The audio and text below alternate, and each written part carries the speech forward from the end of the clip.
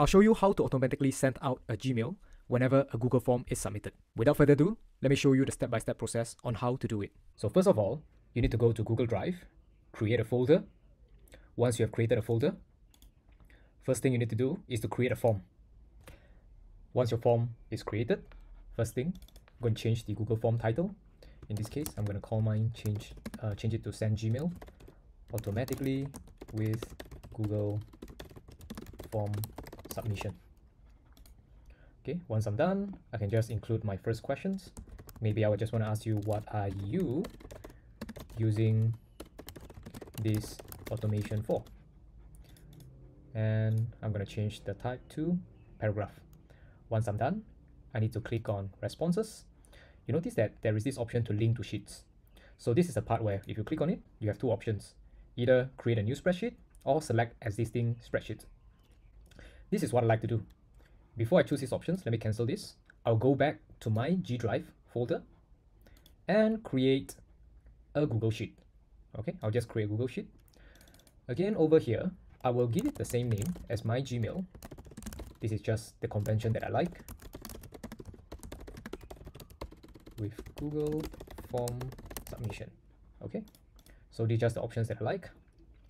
Once I've created this Google Sheet, I'll go back to the Google form, click on, make sure you're on responses tab, click on link to sheets, select existing spreadsheet, select, and over here you can select send Gmail, the Google Sheet that you have just created previously.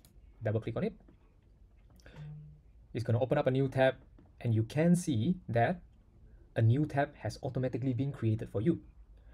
Next, you will need to click on extensions and click on App Scrip. Now that App Scrip has been loaded, first thing first, I always like to rename the project.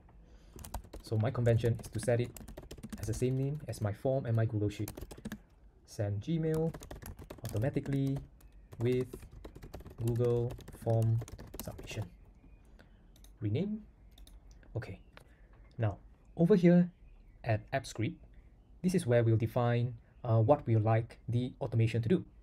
So you can just follow along if you need to. So the function, this function name, I'll just change it and call it onFormSubmit.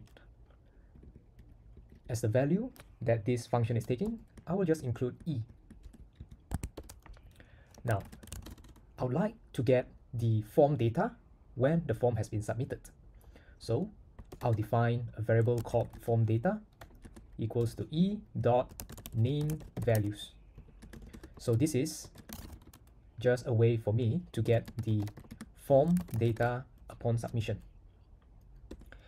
Now that I have the form data, I would like to first get the email address from the form. So I'll define a variable called email address, and within the form data, I can just extract email address, and then I will get the email address from the first index. You may be wondering, what should I put over here? So you notice that email address, if you go to your Google Sheet, it actually corresponds to the header of this column. It's called email address. Of course, if you have to call it something else, you have to change it accordingly. The key to this form date, it has to match with this. All right, let me just put in a comment here. This assume that the email address is the field name. Now that I have the email address, the last step that I need to do is really to just define the email subject and message. So for the subject, let me just call it thank you for submitting the form. As for the message, your form has been submitted successfully. See you again. Maybe I'll just sign off with Product Meow. As for my last line, it is going to be the actual sending of the email. So I'll need to use Gmail app and use a function called send email. And this send email function, it takes in a few things. There is some example being given to us. I can just copy this whole thing and paste it here. Now, the first argument is going to be the recipient email address. In this case, I'm going to replace it with email address. As for the subject, I will replace it with my subject.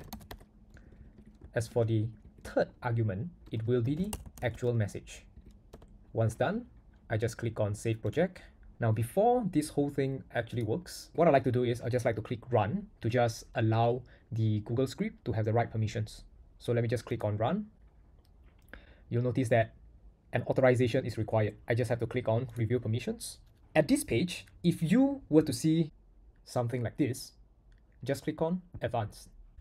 And if you see something like this, just click on this link to proceed. So once you're done, just select the Gmail accordingly to grant the access. This is the part I'm talking about. So you notice that some of you may see this, some of you may not. Click on Advanced. So I just have to click on Go to these options. Even though it's unsafe, just click on it, all right? Once I'm done, it will show me what is the access being granted. In this case, it's going to be Gmail, and I just have to allow it. All right, once I'm done, it failed as expected, right? Because right now we're just triggering this manually. Hence, there's actually the name value right now is actually undefined because there is no form submission if we run it like this. So now that we have this function, the last thing that we need to do, is we need to go to triggers. Over here, create new trigger. Or you can click on add new trigger, right? Add trigger. Which function to run? Of course, it's onFormSubmit. This is a function that we need to run. For this deployment to run, just choose it as the head. For the event source is going to be from the spreadsheet. For the event type, you need to change it to onFormSubmit. Okay, this is very important. You need to change it to onFormSubmit. Once you are done, just click Save. All right, it's telling me that it may take a while.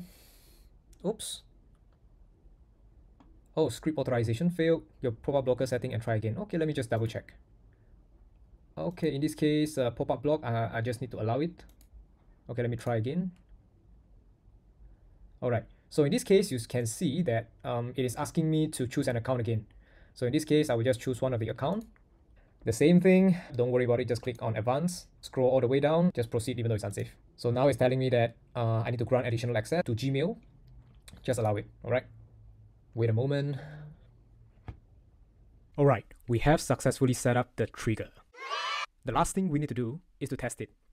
To test it, we'll first need to get the link to the Google form. Let's go to the Google form. Click on Send.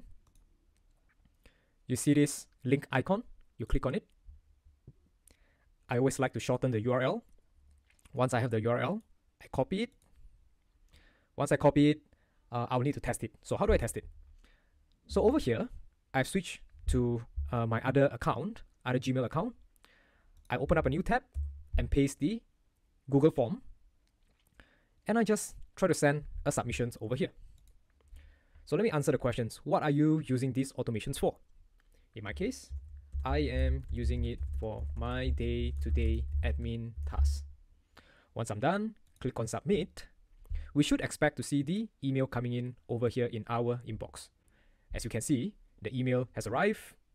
Your form has been submitted successfully. See you again, Product Meow. So that shows that our automations is successful. So with that, we have successfully created the automations that allows us to send out a Gmail whenever a Google form is submitted. I've included a link in the description below for you to download this code. If you find this video helpful, don't forget to like and subscribe because it's really going to help this channel grow. I'll see you in the next video.